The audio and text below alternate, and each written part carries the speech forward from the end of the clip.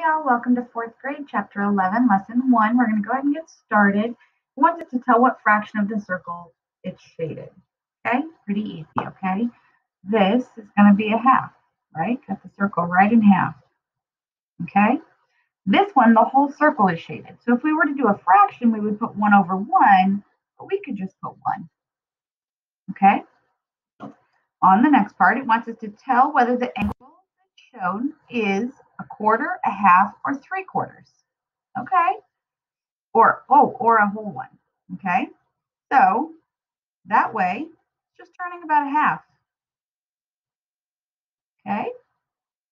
And when it's going, it says it wants to know clockwise or counterclockwise. Okay? So clockwise goes in order of the number. So we would have a 1, 2, 3, 4. Okay.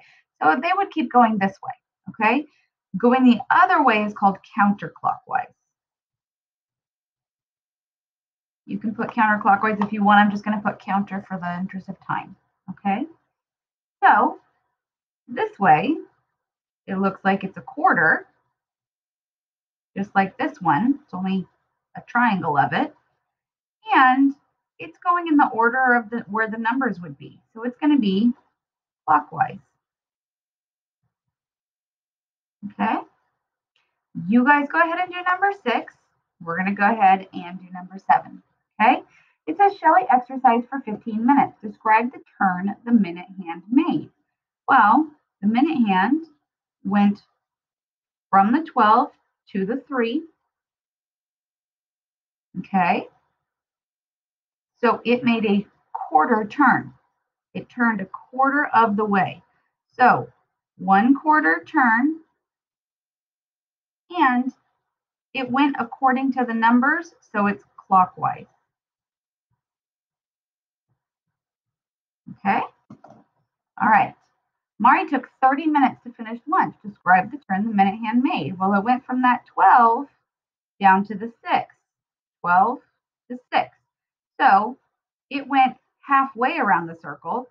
It would cut it in half. So it went half turn.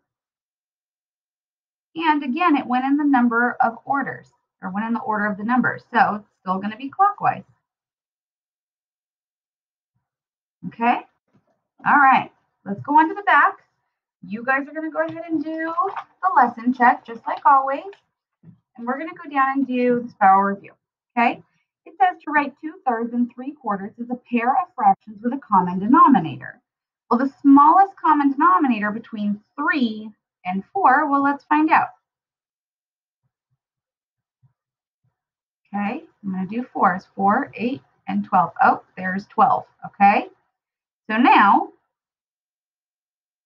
2/3 and 3/4.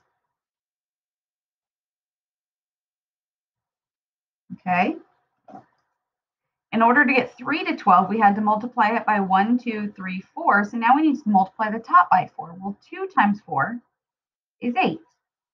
In order to multiply 4 to get to 12, we had to multiply it 1, 2, 3 times. So now we need to multiply the 3 by 3. Well, 3 times 3 is 9.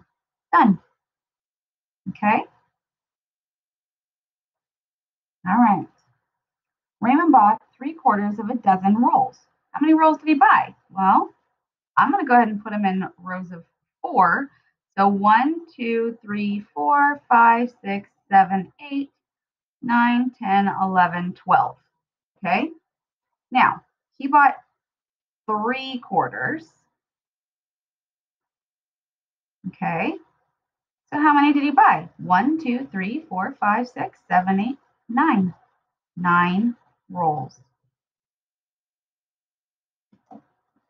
Okay?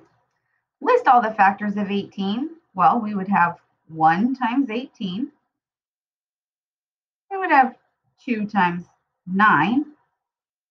And we would have 3 times 6. Done, guys. Okay? Jonathan rode 1.05 miles on Friday, 1.5 miles on Saturday, and 1.25 miles on Monday, and 1.1 miles on Tuesday. On which day did he ride the shortest distance? Okay? So they all start with 1. So 1's not going to help us. Okay?